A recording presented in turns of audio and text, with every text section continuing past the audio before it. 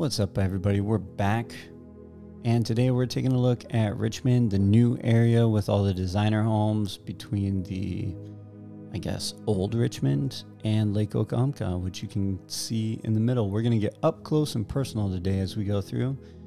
Then we're going to take a look at the Enclave and some of those areas like Newell, Lake Denham, Dabney, those areas over there east of St. Catherine. So you can see the overview here of Richmond, and then we're going to drive down the streets as you can see here. And there's quite a few people checking it out today. This was on Sunday. Yeah, Sunday the 22nd of September. And you'll be able to see some golf carts in here and things like that. Now I did look up some places in here on the Village's website.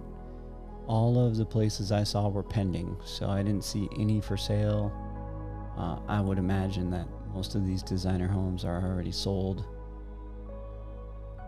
or in the process of closing. This area is between St. John and Brownwood and east of the new area of Richmond, or the old area, I guess I'd say at this point. You do have access to a lot of things in here, including the Oklahoma Recreation Center. Harry and the Natives restaurant is going in over there as well. There's walking trails to the south of here. There is the Recreation Center, the Clarendon Recreation Center over in Richmond, which is literally right across the street. And you'll get a look at that later. Here's a view of the entrance where you come in, and obviously the Richmond sign as well, right when you come in the gate here. So it's pretty nice. This area is right up on Lake Oklahoma. My main concern about this area would obviously be the water.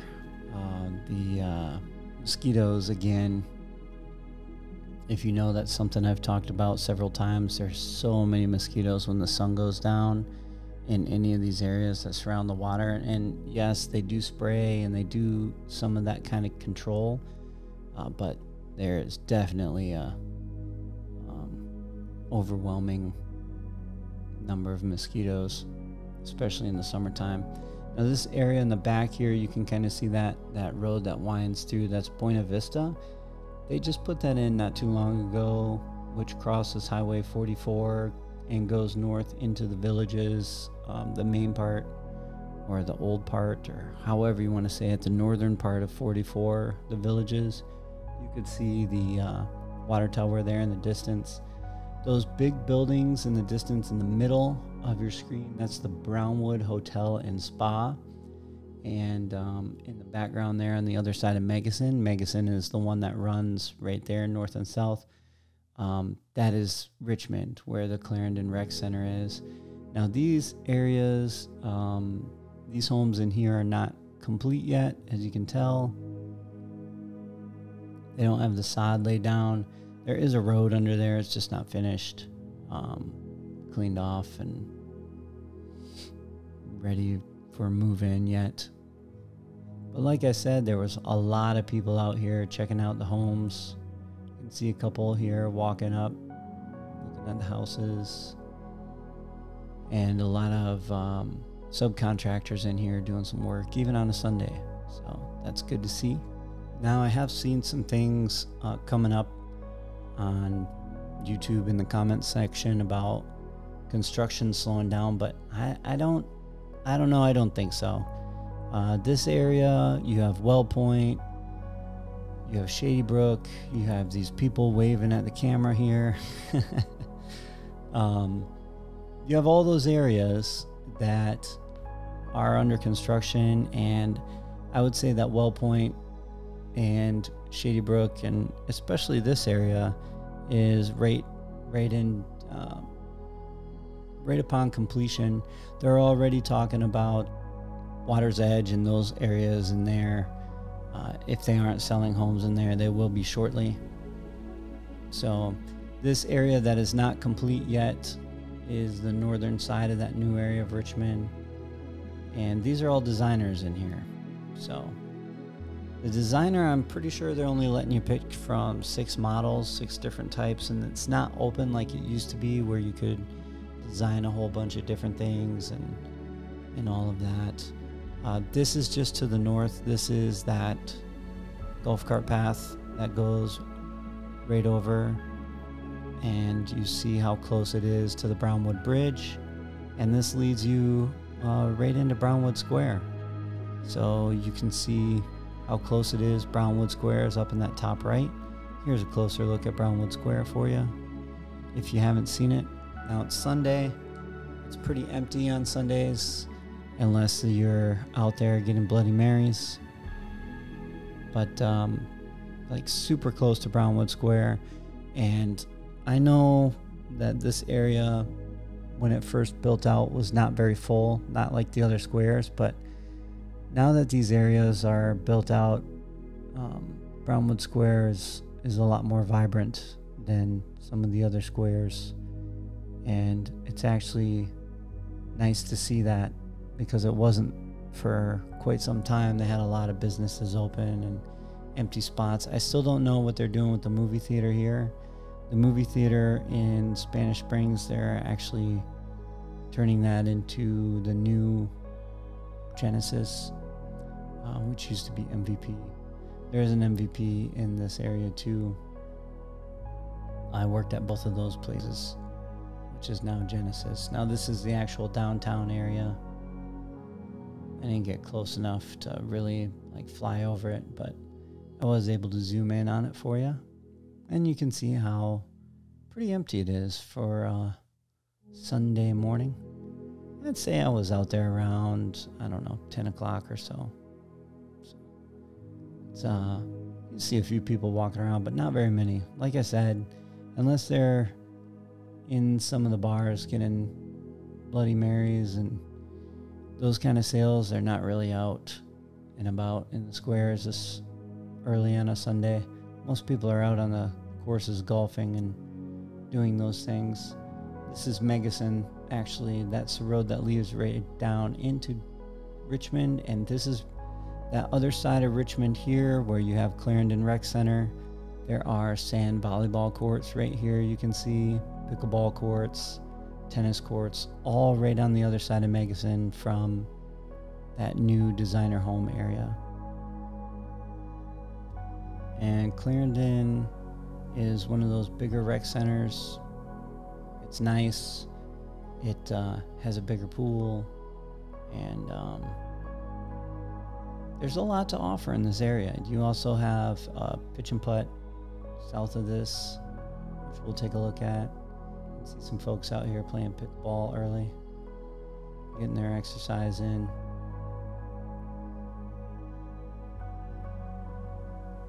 Looks like couples pickleball, getting after it early on a Sunday morning.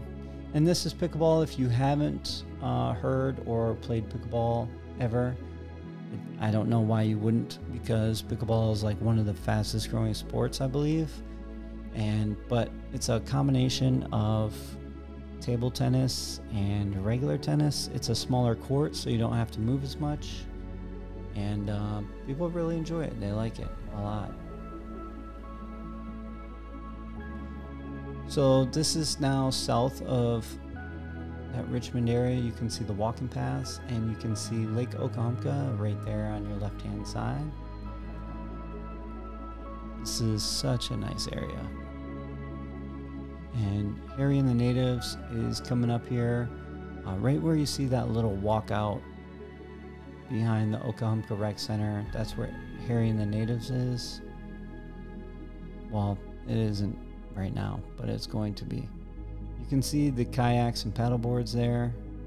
I honestly have never seen anybody take them out. I'm sure people do take them out. If you've ever taken one out, leave me a shout in the comments, or if you know somebody that has. I've just never seen it. So this is St. John right there. That's one of my favorite neighborhoods, actually. We do a lot of driveway parties there. The people are super nice.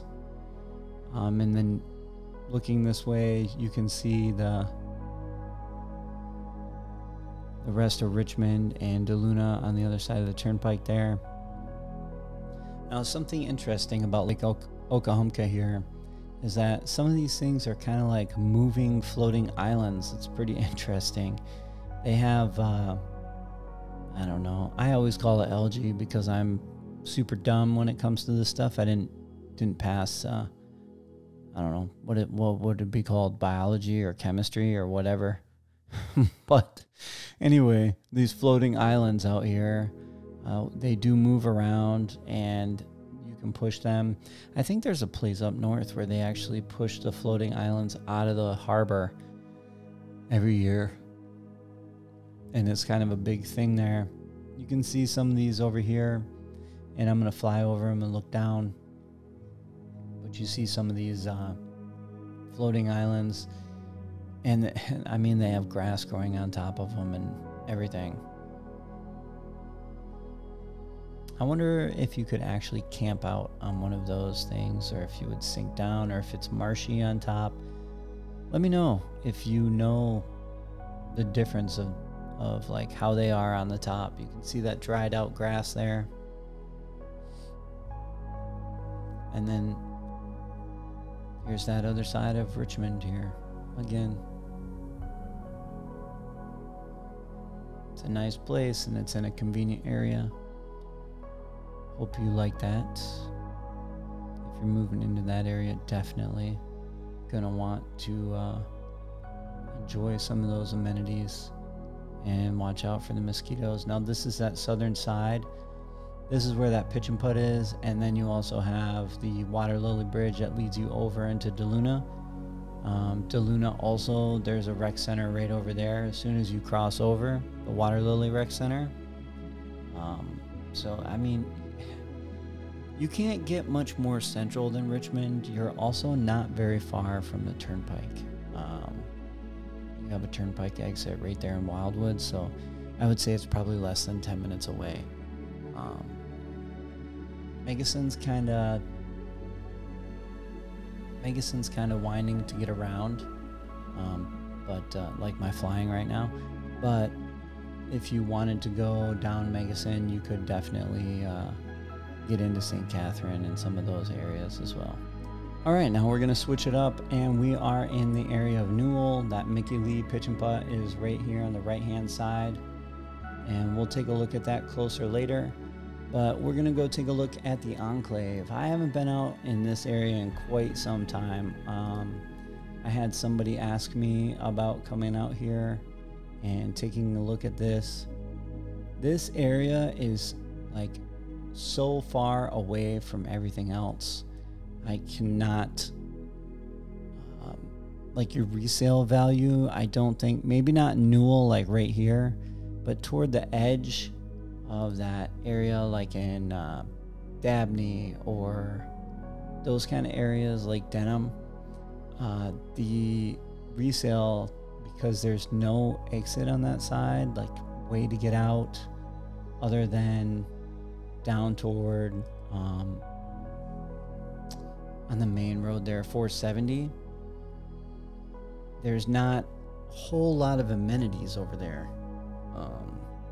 So if you don't like to, I guess, if you're moving to the villages to sit inside your house and hang out and not do the amenities, it would be fine. The houses are cheaper over there, or at least they were when I was looking them up. But like I said, you can't really get to the amenities very easily. I think Sawgrass Grove is like the closest thing. This is that Enclave area.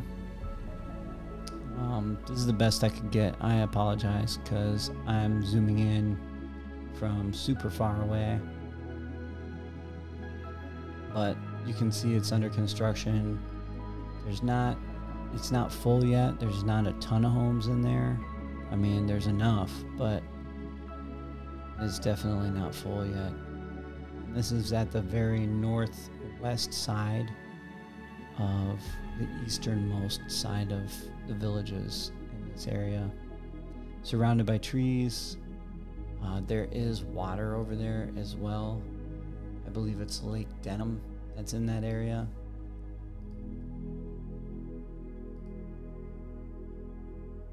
Yes, Lake Denham runs all the way along this side, kind of like on the western side of that. And then you also have, I mean, if you were really hard up and desperate, you could go to the main road, that 470, and you could take that into Okahumpka. They do have Publix, like a Publix supermarket, and it's kind of, Okahumpka is like a little bump in the road. There's a few things there, not a lot.